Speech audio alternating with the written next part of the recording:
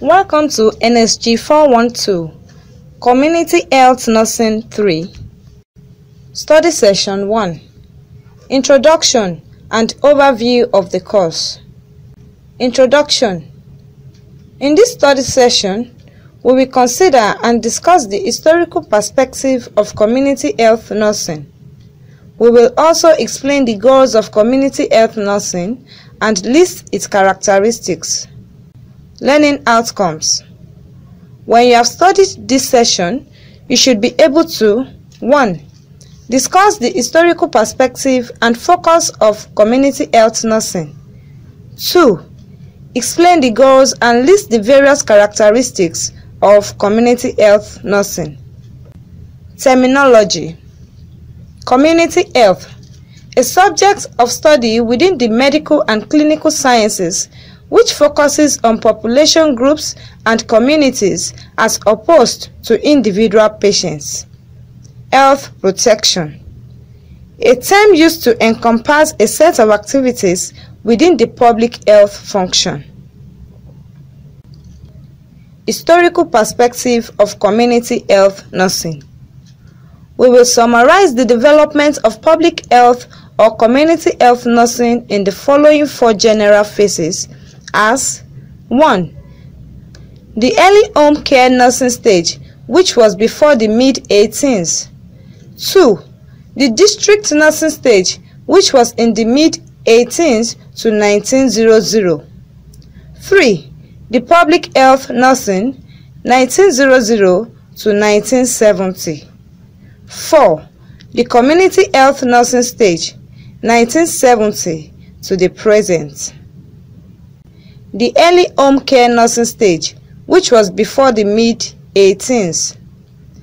In the period before the mid-18s, the focus of early care was to reduce suffering and promote healing. The early roots of home care nursing began with religious and charitable groups. The first visiting nurses, who were sponsored by Saint Vincent de Paul in Paris, Sisterhood of Dames de Charite, introduced the principles of visiting nurses and social welfare in 1669. They emphasized the belief that home visiting required not just kindness and intuition, but also sound knowledge of scientific principles. It was documented as early as year 1244 when a group of monks in Florence, Italy, provided 24-hour first aid care for accident victims. The social upheaval after the Reformation from the late 16th to the mid-18th resulted in a decline of religious orders and a decrease in the nursing care of the sick and the poor, but the Industrial Revolution caused serious health problems such as epidemics, high infant mortality rates, occupational diseases and injuries, and high rates of mental illness, and a resulting increased attention to community health.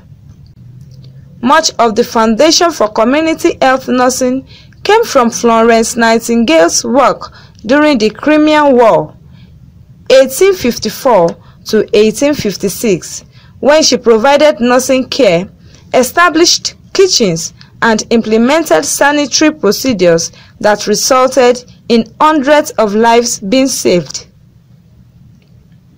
At the same time, another major healer and nurse was Mary Seacole, 1805 to 1881, who helped populations in Central America, Panama, and Caribbean. She was called the Black Nightingale and was hailed as a national heroine in Great Britain and awarded a commendation from Queen Victoria. The district nursing stage, which was in the mid-18s to 1900. In the mid-18s to 1900, district nursing began to develop, and this was owed to William Rathbone of Liverpool, a Quaker. He promoted the establishment of district nursing or visiting nursing services for the sick and poor of Liverpool, which was born out of the way. His wife was given nursing care when she had fatal illness. He believed that if nursing care could help his wife, who had the money to purchase services, those who were sick and poor might benefit from the needed services even more. Rathbone went ahead to employ Mary Robinson, who was the first nurse to visit the sick poor in their homes. In 1877, he sought for the assistance of Florence Nightingale, who helped him in establishment of training school for visiting nurses in affiliation with the Royal Infirmary of Liverpool. This was very successful and later expanded to the national level under voluntary agencies. While Florence Nightingale was busy helping Rathbone establish a visiting nurse service for the sick and poor, Frances Ruth was doing the same pioneering work in New York City. Soon after that, district nurses associations were founded in Buffalo, NY, 1885, and Philadelphia, PA, 1886. The district nurses' work focused primarily on the care of individuals. They also instructed family members on personal hygiene. Financial sponsorship changed over time from religious organizations to private philanthropy. Eventually, the district nurses began to receive support from public funds. The public health nursing, 1900 to 1970. A greater need arose by the beginning of the 20th century, which brought about consciousness of the need to include the health and welfare of the entire public, not just the poor. By 1910, a new federal law made states and communities accountable for the health of their citizens. These trends resulted in the development of specialized programs such as infant welfare, tuberculosis clinics, and venereal disease control clinics. The nursing role was expanded during 1900 to 1970, and Lillian Ward was the first person to use the term public health nursing. Lillian Ward was the first person to use the term public health nursing. Her contributions were enormous, and she and a nurse friend, Mary Brewster, started the Henry Street Settlement in 1893 to provide nursing and welfare services to New York's poor and needy. By the 1920s, public health nursing was acquiring a more professional stature. Also, during this period, the family began to emerge as a unit of service and became the primary focus of care in all community settings. The community health nursing stage, 1970 to the present. By the late 1960s and early 1970s, many nurses who were not practicing traditional family and population-based public health were working in the community. The practice settings included community-based clinics, offices, work sites, and schools.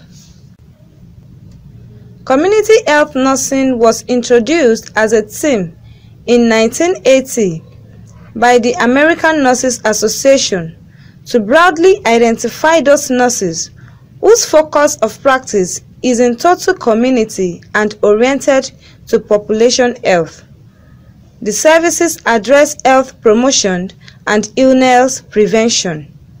This resulted in confusion for both professionals and consumers.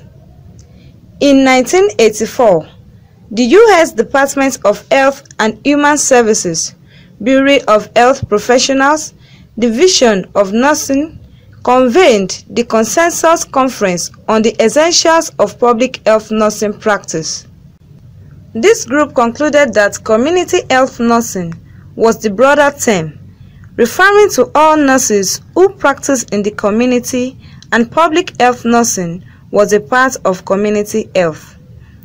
Debate over these terms continues, but the purpose of the professional practice remains the same. Debate over these terms continues, but the purpose of the professional practice remains the same, that is, the provision of quality care to people in the community. Goals of community health nursing. The major goal of community health nursing is the preservation of the health of populations through a focus on health promotion, health protection, and health maintenance. Health promotion can be defined as those activities related to individual lifestyle and choices and designed to improve or maintain health. There is an individual as well as community component of health promotion.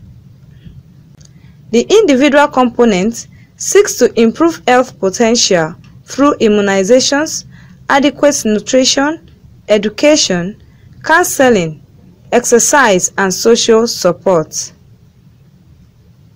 The community component aims to improve the health of the community through multi-sectoral, holistic, political, legislative, and administrative efforts, and this is sustained through the maintenance or establishment of health services, healthy working environment, information networks, and self-help programs.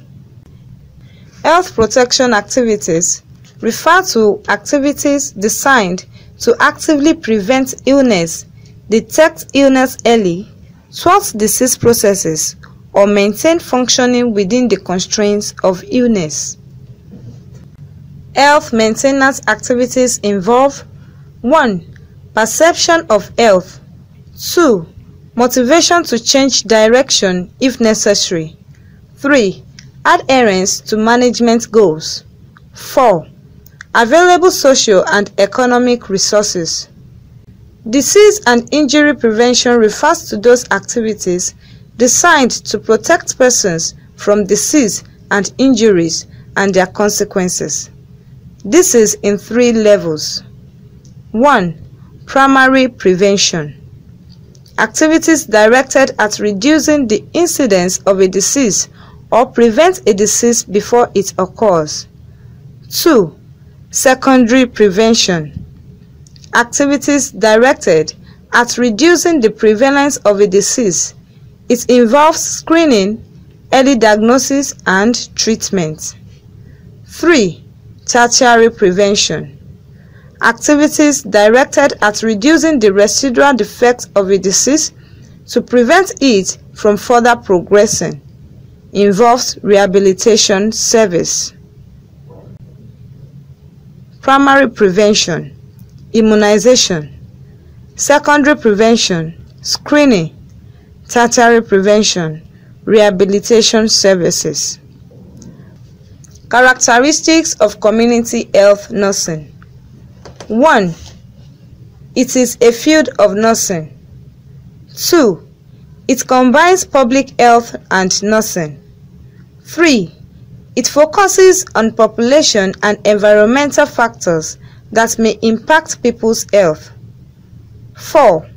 It emphasizes health promotion, illness prevention, and wellness. 5. It promotes client responsibility and self-care. 6. It uses aggregate measurements and analysis. 7. It uses principle of organizational theory. 8. It involves interprofessional collaboration. Study session summary. In this study session, we were able to consider and discuss the historical perspective of community health nursing.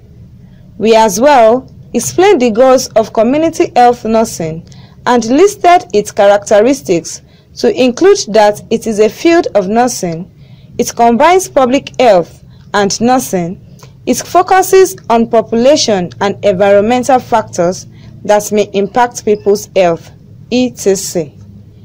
End of study session 1.